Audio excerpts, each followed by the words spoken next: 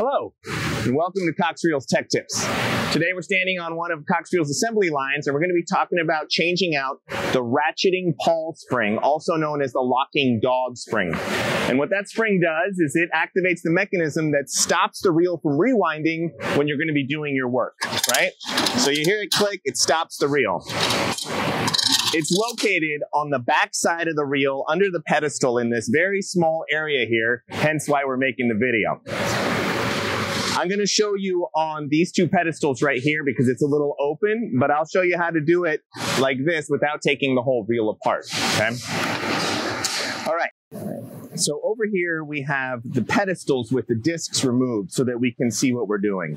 This one right here represents the T series and the SH series, the Super Hub, and it is the 19 and 24 inch reels. The smaller reels, or the P series reels, are 13 and 17 inch, and they use this system. The only difference between them is how the spring attaches opposite the locking dog. So on this one, it uses a bent metal tab with a hole in it, and on this one, it uses a stud. Other than that, the process is going to be exactly the same for both of these reels, okay?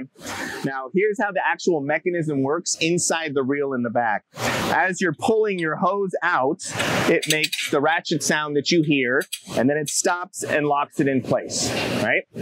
Now, if this spring breaks on you, then, of course, there's nothing to stop the reel from rewinding, so the reel just continues to rewind, okay? When this happens, all we have to do is replace this little spring and you're back up and running. Now, the easiest way to do this is to remove this part. You can argue and fight with it and use something like hemostats or some kind of needle nose pliers and try to stretch the spring, but we want to avoid people doing that because there's a chance that you can actually damage the spring, which would then lead to another failure down the road. So the method we're going to show you here is the most foolproof method for putting the spring on without doing any damage to it, okay? And so what we're going to do is we're going to remove this assembly, put the springs on it, and then slide the assembly back in.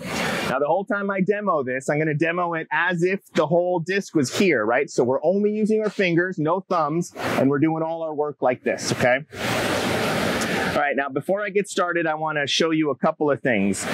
First, this assembly. And in case this falls apart on you, I just want you to know how it goes. So the first piece is a spacer. The second piece is the locking dog itself. Then you have a little plastic washer and then the bolt, okay? And when you put all these things together, so you're gonna have plastic spacer, washer, and then the spacer. Now, the right way to have this is that when this is pointing up at the axle, right, your reel could be sideways. When this is pointing at the axle, your little spring hook is pointing towards the middle of the reel, okay? If you put it on backwards, just flip it around. All right. Now, the second thing I want to talk about is this little spring. So this little spring, I know it's hard to see here, but the little spring has 90-degree opposite ends, okay? So one is bent like this, and the other one is 90 degrees opposite to it. What is important is that when you install this and you're finished with your installation, it's resting in this natural state.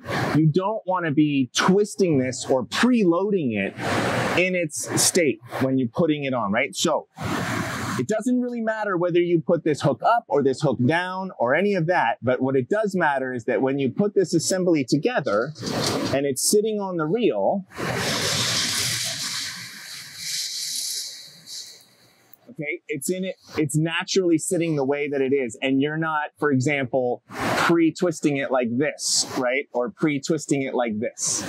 So what that means is all you have to do is pay attention to how this is oriented when you're putting your spring together back here, right? If it ends up like this before you put the bolt in, you need to flip the spring around. Okay, let's talk about how we're going to do this.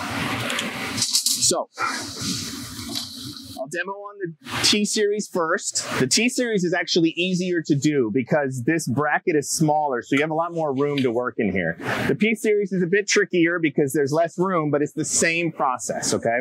So on this reel, first off, you can't have this in the way of where the pawl goes, right? So your disc has to be rotated such that you have the room to work here. If for some reason you are in this position, you need to either move the ball stop, pull the hose out, have someone hold it for you, tie a knot in the hose, something to get it like this, okay?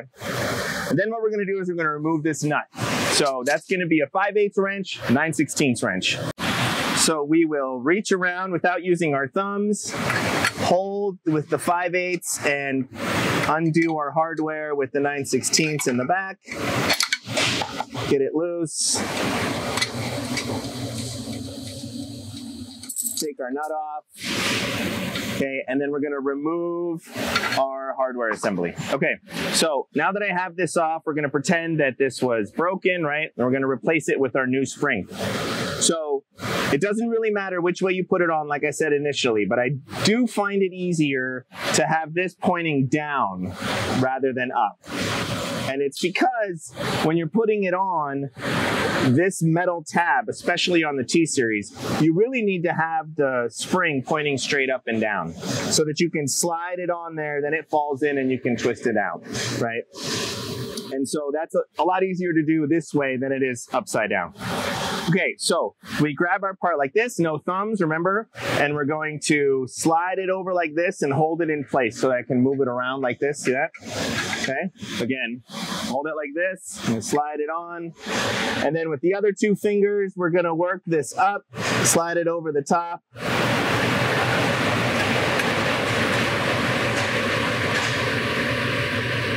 Try to fish it into that little hole and then straighten it out. Now, once I have it like this, the point is to basically put this bolt back in here, right? So we're sitting there like this.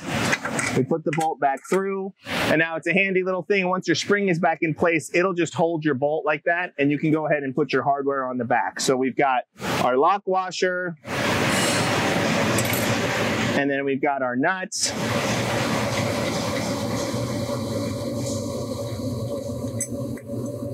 Hold it in place, tighten it down, put our wrench on, and torque the reel down, and we're back in action, right? Reel is fixed. Let's take a look at it on the P-Series, which, like I said, is a little bit harder because if you imagine the P-Series, which looks like this, much less room to work here because you don't have this super hub space. All right, so slide these out of the way. Put our P-Series on here. Same kind of scenario. We're reaching around to get this, but because it doesn't have the super hub, our nut's just on the back side. So it's a little easier that way.